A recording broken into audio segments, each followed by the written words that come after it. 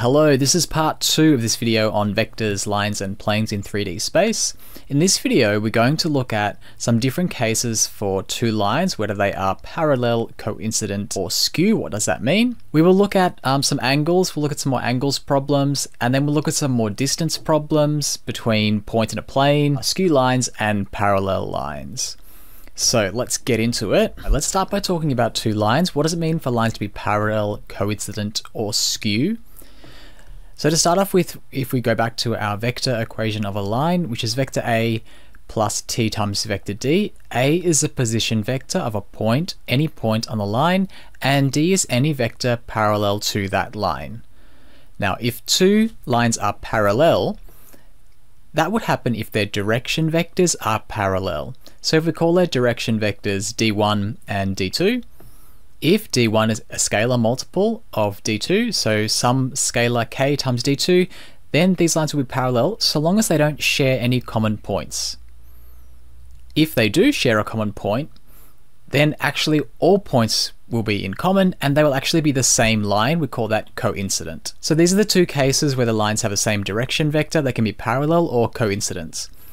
If the lines do not have the same direction vector, they can either be skew or intersecting. So intersecting, I guess, is a more straightforward one. They intersect at exactly one point. Skew, there is no common point. Now, according to this diagram, it sort of looks like they will meet each other at some stage. But we're talking here about lines in 3D space. Lines in 3D space. So it is possible for two lines in 3D space to be non-parallel and also non-intersecting. If there's no common point, and if they're not parallel, we call them skew. In the first example, we'll show that these two lines R1 and R2 are actually skew. So we need to show two things. First, we need to show that the lines are not parallel. And that's quite easy because if we look at the direction vectors there, clearly one is not a scalar multiple of the other. For example, 2 is 2/3 of 3, but -1 is not 2/3 of 0. So there's no value of k that would satisfy this. And the next step we need to show is there's no common point, so that they're non-intersecting. And that is a little bit harder. What we're going to do is show that the equation R1 of t and R2 of s has no solutions. You'll notice I've swapped out the parameter there from t to s, and the reason is if I just set R1 of t equals R2 of t, now that may have no solution, but there may be two different t values for which these two lines have the same point. So I really want to differentiate between the parameters there. We can call them t1 or t2. I've just called them t and s. So we set up our three equations using the three components of each vector. So 2 plus 2t from R1 is equal to 2 plus 3s from R2. Similarly, 1 minus t is equal to 2 plus 0t, well that's just 2. And -1 plus t is equal to 0 minus s. And I want to show that this system of three equations has no solutions. So what I can do is probably start from that second equation because, well, the second equation only has t in it, so I can easily see that t has to be -1, and then sub this back into another equation, say 3, to get a solution for s. So if I sub in -1 into equation 3, I'll get s is equal to 2. Now, t is -1 and s is equal to 2 are the only values of s and t that satisfy equations 2 and 3. So unless they satisfy equation 1, this system has no solutions. And in fact, when we sub them into equation 1, we'll find that this does not work, so there is no intersection, therefore the lines are skew. So quite a bit of work there to show that there's no intersections with those two lines. Second example is multi-choice. Select the line that is parallel but not coincident with this line given in parametric form. So we've got 4 options given in vector form. Feel free to pause the video. I encourage you to pause the video, have a go at this yourself. Which one is parallel but not coincident? So what I'll do as the first step is take the parametric equations and rewrite them in vector form. So the constants 3, 3, and 1 here are going to form this position vector, and the coefficients of t are 4, -2, and 2. That's the z direction vector. So if one of these lines is going to be parallel, it must have a parallel direction vector. So I want parallel to 4, negative 2, 2. Well, A and B, clearly 3, 3, 1 is not a multiple of 4, negative 2, 2. So that's no good. We're down to options C and D. Both of those are actually multiples of 4, negative 2, 2. Okay, it's double, or half, or negative a half. Negative a half, I think. Okay, so C and D are both parallel. But now we need to check this point here. Is this a point on R of t? And actually, this point 7, 1, 3 is on R of t. We will get that if we sub in t is equal to 1. Okay, or we could solve the equations. 3 plus 4t equals 7. 3 minus 2t equals 1. 1 plus 2t equals 3. And we'll find they all have the same solution, which is t is equal to 1. Therefore, this line is actually the same line as R of t. It's parallel and it shares a point. But this point here is not on R of t. You could check. So therefore, C is actually the parallel line.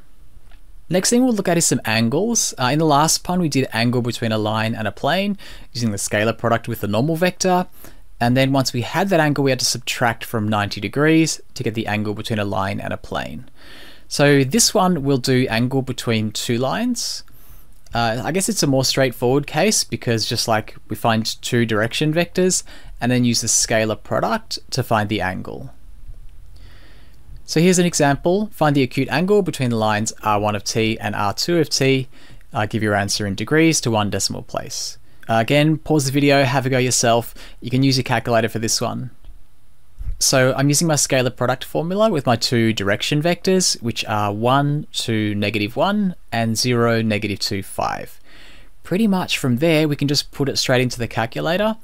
So here I've defined them as A and B. And then what I want to do is take the inverse cosine. On the top, dot product of A and B. On the bottom, the length of A times the length of B. On the CAS calculator, remember, the length of a vector is the norm function. It is under the matrix and vector menu, but you can just type NORM. We get here 133 degrees, but if we think about two lines, if we maybe go back to this diagram, if I find an obtuse angle here, well, I can just subtract from 180 to get the acute angle. And actually this question did ask for the acute angle. In general, we will give the acute angle. Next one we'll do is angle between planes. For two planes, the angle between them is actually equal to the angle between the normal vectors. This is a little bit hard to visualize, and I have done another video on this earlier, so you can check that out if you like. But for now, you can just trust me. What we want to do is find the two normal vectors, find the angle between those normal vectors. That will be equal to the angle between the two planes. So here's an example. We have two planes, 3x minus 2y plus z equals 1, 2x plus y plus 2z equals 5. So it's this pretty similar process to the previous one, just that we're using that two normal vectors in our scalar product. But again, we can just define them on the CAS calculator and then inverse cosine dot product. And there we are, this time 57.7 degrees. Moving right along here, now let's look at some distances. So there's several ways to do distance problems, but I like to do them using vector resolutes. I think it's a perfect method because a vector resolute, by definition, constructs a vector that is 90 degrees to another vector, and that's what we want when we're finding distance to whether it's a plane or a line. We want that distance to be perpendicular to the plane or line, so we get that minimum distance. So in this diagram, we've got an example of a point to a plane. And in this one, I will do using the scalar resolute. So if my point is A, I can take any point on the plane P. And then what I want is vector PA, and I want the scalar resolute of PA in the direction of the normal vector. That will just give me my distance straight away. If you're a little rusty on vector and scalar resolutes, I've done a previous video on that. I'll link to it up the top. But let's look at an example here. Find the distance from the point A to the plane 3x minus 2y plus z equals 1. So the first thing I want to do is get the normal vector just by these coefficients here will be 3, negative 2, 1. Now I can take any point on the plane. The really good thing, we can take any point at all. So if I let x and y be 0, well, z will be 1, will satisfy this equation. So the point 0, 0, 1 is definitely on this plane. But again, you could choose any point on the plane, that's fine. Now we have point A, we have point P. I want vector AP. So from A to P, we need to subtract 2. And then from 0 to 0, just 0. From -2 to 1, I will need to add 3. So this is vector AP. Now what I want is the scalar resolute of AP in the direction of the normal vector. You might notice up here I used PA. It's actually not going to matter because whether this is PA or AP, the length here is going to be the same. So anyway, here I've done AP. As far as the calculation of that, again, we can use the calculator. I've defined AP, defined n the normal vector, and then dot product of AP with the unit vector of n. So unit v bracket n, again, that's under the matrix and vector menu if you want. Notice here we get a negative, so scalar resolute can be negative. But in this case, I don't really care. I just want the distance. So stick a modulus around it, and the distance is 3 root 14 over 14. Next one we'll do is distance between skew lines. I think this one is really nice. Again, if we draw a diagram, it's a 2D diagram of a 3D situation. But what we want here is this distance to be perpendicular to both lines. Now in 2D, that doesn't work unless the lines are parallel. But in 3D, hopefully you can sort of imagine that it is possible for a line to be perpendicular to both of those. Now, how can I find the direction of this vector? I can take the cross product of the two direction vectors.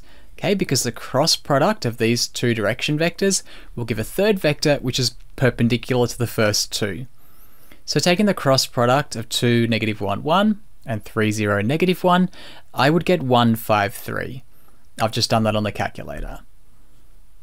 And now once I have this normal vector, once I have the normal vector, what I can do then is take any point on R1, any point on R2.